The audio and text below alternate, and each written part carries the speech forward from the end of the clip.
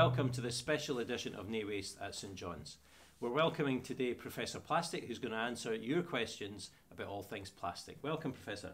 Thank you, Dr. Design. We'll go into the first question, which has come from our Twitter feed. What's the best type of plastic, or most common type of plastic, that you can recycle? It's a good question.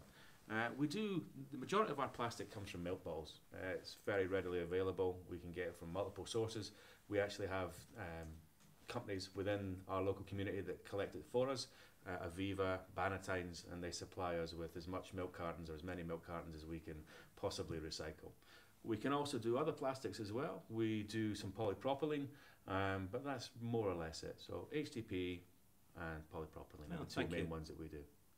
So James on Twitter would like to know, is there any other household plastics that could be used in your recycling process? Thanks, James. That's a great question.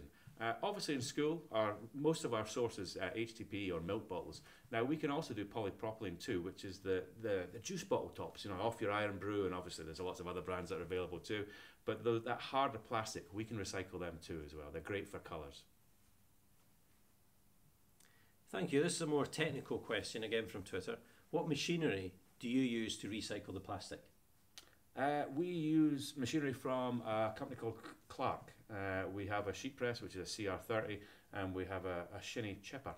Now, they're both good machines. They're quite small, they're quite compact. They're both portable as well, they're on wheels. Now, if you think about them size-wise, they're about the size of a washing machine in floor, the actual footprint of them, but they're about between 4 and 5 foot in old money tall. Okay, thank you. And we're going to go now to a video recorded question from one of our pupils. How do you make the big blocks of plastic? How do you make the big blocks of plastic? We took a lot of time and we did a lot of experimenting with these to try and get them solid. Now, if you imagine, this is nearly 5 kilos of milk bottles here. So, you know, we're talking not just 1 or 2, we're talking lots and lots, and a little bit of numeracy thrown in there too. So what we've done is we've made a mould and we kind of heat them up. But really, this is kind of, to go into the detail of how we do it is actually probably going to take longer than, you know, just this little Q&A. So I think we'll do a separate actual video on how we make these. I think would be quite interesting to do. Thank you. That's great. We'll look forward to that. Heatherset Academy would like to know if you've had a go at turning any of your blanks. Yeah, we have tried various methods of turning them. We have used a computer lathe. We have used a centre or a metalworking lathe to turn them. We've even tried them on the wood turning lathe. We've had various success. We've had some that weren't so successful. A lot of it was to do with the early process when we had holes within the actual material itself. We seem to have got that sorted out with our big blocks, and I think we're going to do an episode where we just look at this on its own. Okay, thank you.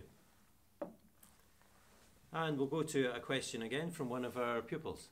When we recycle plastic drink bottles, does it make a difference? Thanks, Kieran. Does it make a difference? I think when you think about the volume of plastic that's produced daily in the world, 1 or 2 bottles, you think, is it going to make a difference? But I suppose if we all had that attitude that only 1 bottle, 2 bottles, it's not going to make a difference. I think, you know, every little bit does help. And I think perhaps the awareness is more important than the actual recycling. I think when the children see or they understand why they, you know, have to recycle, but I think it's more important than actually the recycling itself. I think sometimes with the plastic water bottles, they would actually better to be reused or refused, and you know, another way of carrying that water and using that water would be better. Oh, thank you, Professor. What type of plastic is used for medicine capsules? Medicine capsules. I don't think medicine capsules are made of plastic. It wouldn't be a suitable thing to have made from. I think they're made from an animal product, maybe gelatin or some other kind of plant-derived okay, not starch. Plastic then? Not a question not plastic, for us. not one from. What is the most common plastic polluting our oceans? By far, the most common plastic in our ocean is polystyrene, from single-use food containers, coffee cups, burger boxes. It makes up over 50% of the waste that goes into our oceans. Oh, thank you for that. Finally, a question from one of our pupils here at St John's. Professor, what's your favourite plastic? I think, you know, a favourite plastic, I think it'd almost be like being a parent and saying, who is your favourite child? Do you like this one because they have this kind of qualities and properties, or do you like this one? I think, I personally, I couldn't choose.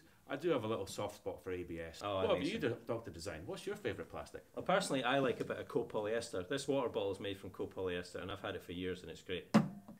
That's very interesting. Thank you for joining us, Professor. Thank you for having me. It's been fantastic. Excellent. Thank you for watching this episode of Nae Waste at St John's with Professor Plastic on the YouTube channel. Please watch out for our future episodes when we've shown you more information on the recycling processes and the products that we manage to produce. Thank you for watching Nae Waste at St John's.